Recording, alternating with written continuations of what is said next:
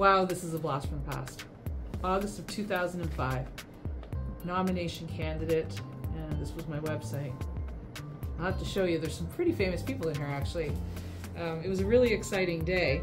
It was my first nomination fundraiser, and Tom Bennett arranged it for me, and I had some famous people there. So Bill Tupper. Bill was the longtime Reeve in Rideau, and then he became an MP under Brian Mulrooney. He's responsible for the statue of Queen Elizabeth on Parliament Hill. Funny enough, Bill was also from Pictou County, Nova Scotia, just like me, and he endorsed my candidacy almost off the bat. That's Terry Kilrea. Terry had run for mayor. Who's not in this photo, however, is our current mayor, Mark Sutcliffe, was also at the event. The next is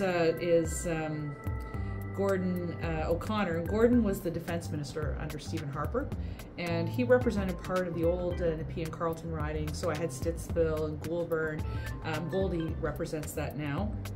Of course, that's me. The guy beside me, I think he might become Prime Minister of Canada very shortly. That was Pierre Poilievre. A lot of people know I ran his campaign in 2004, and then when it came time for the seat to be won here provincially after John Baird left, Pierre endorsed me and worked really, really hard. So we've got a very strong relationship over many years, and of course we're very proud of him here. And the guy beside him was the current MPP for Nepean. He was the candidate for the Ottawa West Nepean Conservative Party, John Baird. So it was interesting to see him there. And the other person that was at that event but wasn't there that day was Peter MacKay, who was the co-founder of the Conservative Party of Canada. So it was kind of a who's who of the Conservative movement that backed my candidacy back in 2005.